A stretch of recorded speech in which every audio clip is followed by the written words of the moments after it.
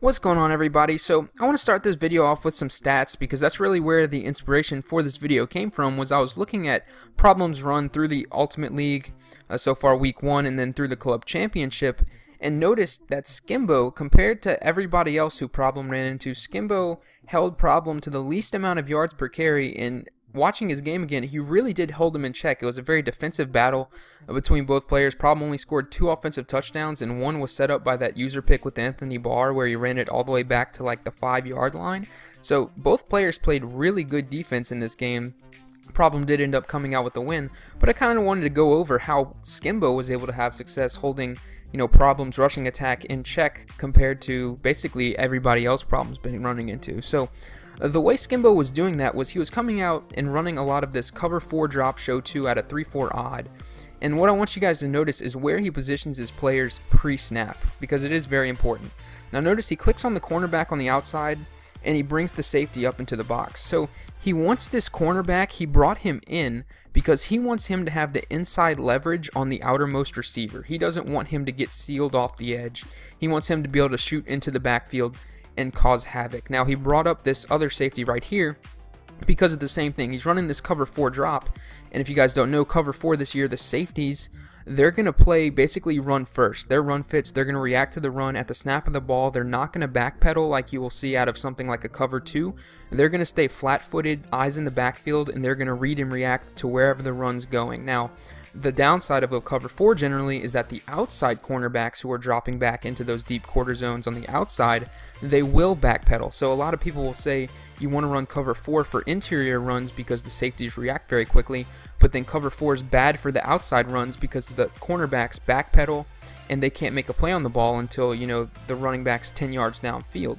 And so a lot of people will say run cover 2 against outside runs because in cover 2 the cornerbacks are in those flat zones and they do a much better of reading and crashing down aggressively into the backfield to stop the running game. But what Skimbo does is he goes with the best of both worlds. So he has the cover 4 so that the safeties react to the run, and what he was doing on the outsides was he was taking his corners out of those deep quarter zones and he was either manning them up on the outermost receivers or he was putting them in flat zones. He did it both ways, but either way is going to achieve the same result in that they're now going to have much better run support on the outside. So he's got the best of both worlds in that he's got the quarter zones from his safeties playing the run, and he's got his cornerbacks on the outsides playing the run. And that's what you're going to see right here. Problem tries to go with an HB stretch out of this single back ace slot to the right side, the double receiver side. And you're going to see right here, he motions in Paul Krause to try and get him a good block angle, and he actually picks up the blocks right here. As you can see, he gets all the blocks, and really, if his receiver, Paul Krause in this case, he's going to get block shedded, but if everybody holds their blocks, the first guy that Skimbo can realistically tackle problem with is going to be this backside cornerback who's crossing the entire formation. So that just kind of goes to show how tough this running scheme really is to stop. But what you're going to see is Paul Krause on the outside does get block shedded here, and Skimbo is going to be able to click on and make a play, make a tackle. Fournette still gets a truck animation, falls forward for 2 or 3 yards. But the important thing is, although the cornerback gets blocked here, he got blocked as soon as the play started because he crashed in. So because he crashed in, he got engaged as soon as the play started, which gave him a quicker time to be able to block shed. The sooner you engage, the sooner you can block shed.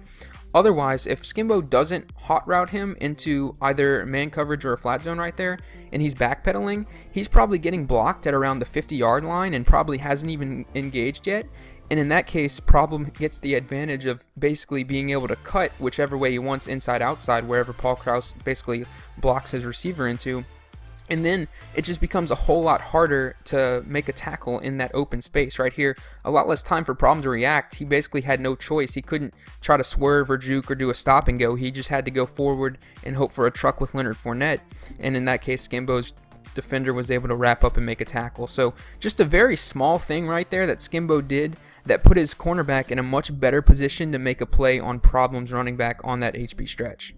Now right here a little later in the game, and we're going to be looking at Problem running with an HB dive. And now I want to kind of go to a throwback all the way back to the Madden challenge, go back to Master Gamer's Singleback tight slots, and this is a great example of really what an HB dive wants to do. You're going to see Master go with the HB dive here to Marshawn Lynch, and you really want to hit that cutback lane. A lot of people want to hit this cutback lane on the left side and cut it right up the field right there, and he ends up going untouched. And this is also important. This is against Spoto, and you see what happens. Spoto in a 2-deep shell, and you see his safeties backpedaling and spreading out at the snap. And this is why being in that cover 4 and having that safety help is important, because they're basically running themselves out of the play, and now it's easy. Look at the offensive lineman just has to push him out to the outside. He's already sealed off.